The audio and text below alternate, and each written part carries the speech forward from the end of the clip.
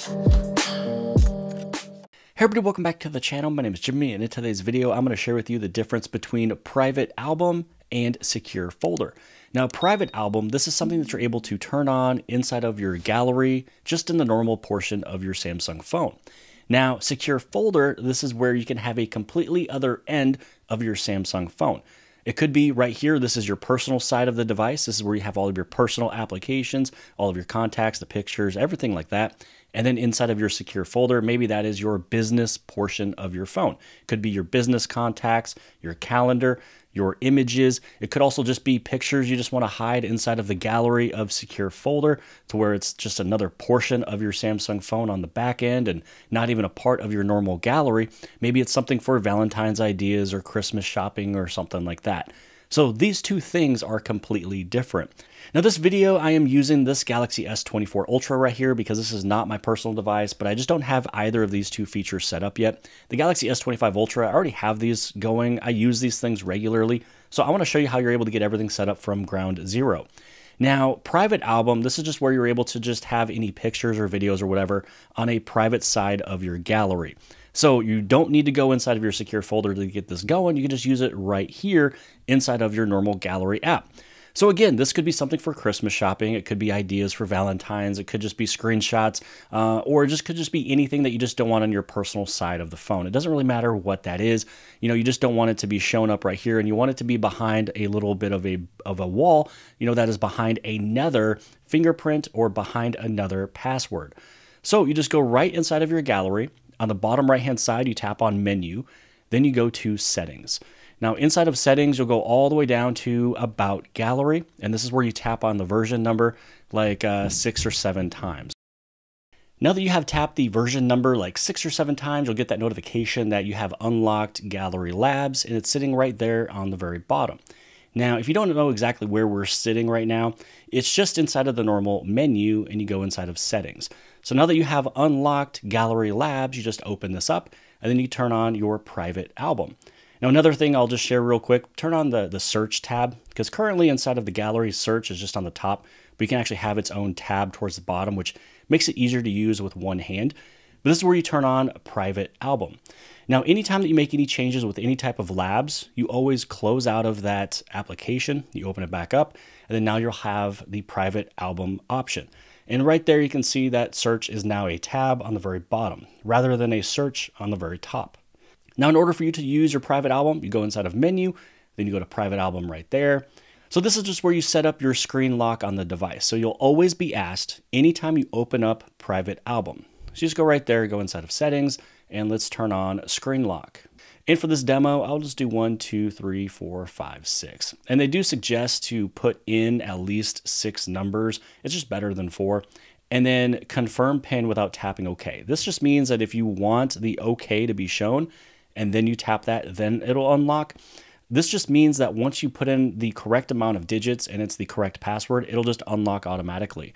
So if you want it to even be more secure, because they maybe didn't know if they even typed in the right amount of digits or even the right code, they would never know, because the OK is always going to have to be tapped. But for the sake of this video, I'll just do this. So I'm going to hit on OK. I'm going to use the PIN anyways, because it's letting me know that it's an easy one, but it's fine. It's just because of the sake of this video. So I'm going to go 1, 2, 3, 4, 5, 6. So now that we have the screen lock set up, let's go inside of the gallery, go to Menu, go to Private Album. I'm going to type in my PIN. Again, this is something that you definitely need to use something different. And remember that option I said that it'll be able to unlock without tapping OK? That's exactly just what happens. Now, there's nothing inside this album. Now, if there was something in this album, you can delete it. So all you would have to do is just go right inside of your camera or whatever you would like. You tap on anything and everything that you would like to move over into that private album. Once you have selected everything, you go to More, and then you go right there, and it says Move to Private Album. So once you move it to the private album, those have been moved. It's not really a copy and a paste. It's just that it literally just moved it over. So now you have less images inside of your normal, you know, vision of your gallery right here, that anybody can just open up the gallery if your phone was already unlocked. Now they're inside your gallery. Now, if they wanted to take a look at your private album, they tap on this, they would have to know your PIN to get into it. Again, this is the biggest perk right here, is that it's just behind another security wall. So 1, 2, 3, 4, 5, 6. And then you can see everything just sitting right there. Now, if there's any of these that you would like to restore back over onto the normal side of your phone, you can press any of these ones, go to move, and now it's moving it right back over into the normal internal storage, the normal gallery. Right here, you can see that they are all back, which I only just brought like, 2 of them in here. So that right there is private album. And now let's take a look over inside of the secure folder. Now moving on to secure folder. So more than likely, you'll be able to see your little icon right here inside of the quick settings. It's right there. It's called secure folder. Now, if you don't see it there, you can have this edit button, and then you just go inside of here, you edit this, and then you bring in secure folder to, bring it to those quick settings. Now, again, let's say that you don't see it there either. You just go right there inside of your settings. You're going to scroll down, and then you're going to scroll down to that security and privacy. Now, underneath security and privacy, you're going to move down to more security settings, and there is secure folder. Now, here's the thing. There's going to be something I'll show you in about 2 seconds where it says that you can hide the secure folder. That just means that you have to go to this screen all the time inside of settings to get to it. So now that you know where secure folder is, let's say that we pull this down, we have the quick settings, and if I was to tap on this one to turn it off, that means I'm going to hide the secure folder. That means it will not show up inside of my quick settings, and I have to go through everything that I just showed you, through all of these settings options and the settings screens. So now that you know where you can find it, how you can also hide it, and then where you can get it again if it's hidden, you just press and hold on the private or the secure folder. You're going to put in your PIN, whatever the PIN that you have set up. Now here's the thing, what I like about this one is that this will be a different PIN than what is set up on your phone. So I'm going to press in my code. Now once I put in my code, my secure folder is now unlocked. Now there's a few settings that you can do on the very top. So this is where you can lock and exit. This is where you can hide secure folder. This is where you can add in some files from the normal side of your phone. This is where you can also customize it. So if you want it to look different, you can make it look completely different. So let's say I want it to be red and I want it to look like this. Again, there is no red messaging app that I have, but it looks like a messaging app. You can make it a star, whatever you want it to look like. If you want it to look like the briefcase. So just go through, find it. I've been using the key quite a bit on some of my other devices. I could use like an S for secure. Here's that coffee. So this is one that just kind of blends in, right? So you can do like a green coffee. That means that maybe your secure folder, and you can even change the name of it. So let's just go with, we'll keep the word like secure in there. And then just for fun with the word play, we'll say like cream, secure cream, because maybe you put some cream inside of your coffee. Maybe that's not even a coffee. Maybe that's like a regular drink.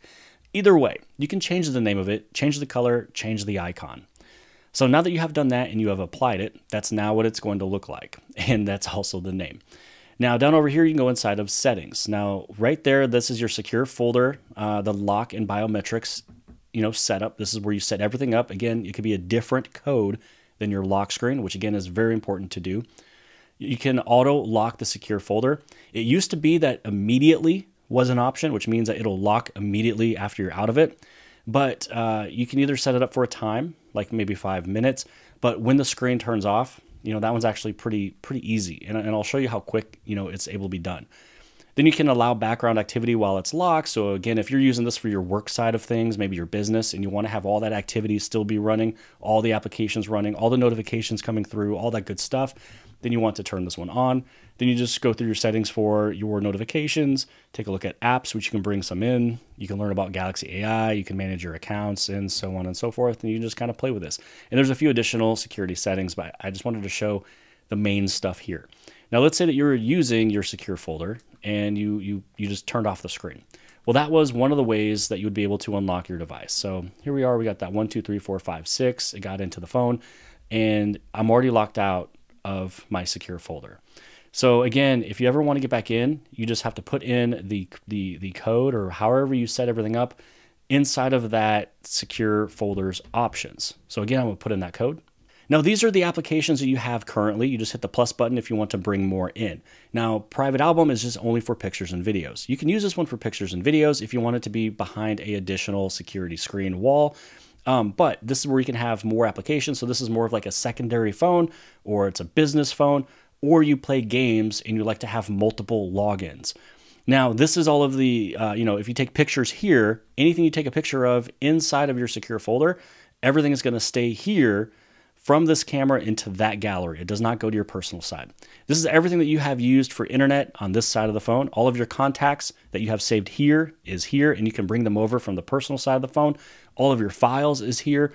Even your calendar is different. So on my other side of the private phone, or the personal side of the phone, this thing could be completely full of my personal stuff. And then over in here, I can just put in some of my businessy stuff, and I can add it in. And once it's here inside of that calendar, it's a different application. It's inside of this calendar here, not my personal side. Same thing with the notes. Anything that you write in here will not go onto the personal side. If you want to bring in applications, you hit the plus, and then you can bring and you can tap all of these ones that you would like to move on over. And then you just add them in, and it goes there. So let me show you what my personal side of the phone here, or what my personal phone looks like with both of these set up. So, if I go inside of my album over here, I have all of this stuff. If I go inside of private album, let's say that there was maybe some images I didn't want you guys to see in any of my videos. Maybe it's something I'm working on, like on the back end, and I'm under NDA or something like that, or whatever the case.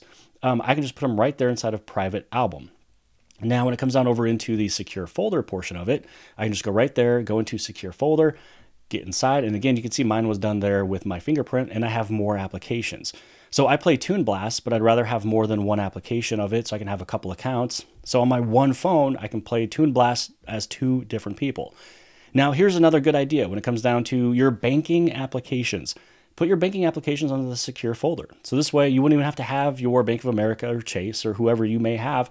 It's not even on your personal side of the phone. Nobody even knows who you bank with. You're going to put it over inside of your secure folder. Then you have your different login for YouTube over here. So, if my son wants to watch YouTube, I don't want him to watch it on my other account, because then his stuff will come into my feed. I can just open this one up, and it's going to be his videos. So you can see that I did this with Pokemon Go to have a second account. My Pikmin Bloom is a second account. Toon Blast is a second account. Moved over my banking app that's over here. And then if I go inside of the gallery, the calendar, the contacts, all that stuff, all of that is my business side of the phone. So let's say that I go inside of the calendar here. There's nothing for my personal side of life right there, except for just something for business. And it's just sitting right there. So this is the differences between secure folder as well as the private album. Now, again, you can just go through here, take a look at some of your settings. But when it comes down to, locking and exiting, you can lock and exit just like that by doing it manually, at that point in time. Or how mine is set up is that, let's say that I'm inside of it and I go back, I use my phone, I'm doing anything and everything I want to do. Now, because you didn't lock it, if you go inside of your secure folder, press and hold, it's going to go right back inside of it. So this is where you just, hit the power button, come right on back, and then now you are out of your secure folder, and nobody is able to get into it. So again, if I press and hold here, I am locked out. So even though the immediately option is not there anymore, maybe they wanted people to go back and forth to do something between personal side and business side, personal side and business side. That's probably why. And then once you hit your side key to turn off the display and turn it back on, then it gets locked. But that is the differences between your private album and secure folder. But hopefully you guys have appreciated this video. If you did, give it a big thumbs up. Don't forget to hit subscribe. Subscribe on the very bottom left-hand side. And if you like this video, then more than likely you'll also like this video. And I'll see you guys later.